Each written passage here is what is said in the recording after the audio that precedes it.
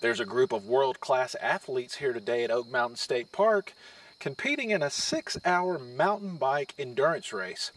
Coming up, find out who wins and who is happy to just cross the finish line.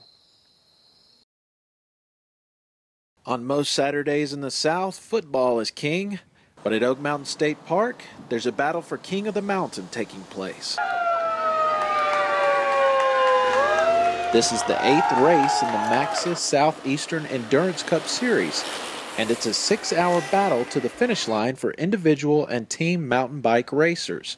Well-known racers such as Thomas Turner, Brian Toon, Shane Schreihart, and others came from across the U.S. to compete with more than 100 other competitors. There's some fast guys out here. There's some pros here from Georgia. There's always some fast dudes from Georgia, Tennessee, all throughout the Southeast. Each lap is over 8 miles long and typically takes the racers 45 minutes to complete. Before the race is over, they will have to finish this lap 6 times. But the race is much more than just physically demanding. It's a mental battle. It's just as much mental out here as it is physical.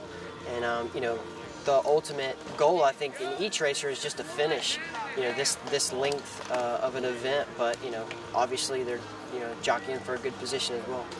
As you can see, the trails out here are pretty challenging, even for the most experienced riders.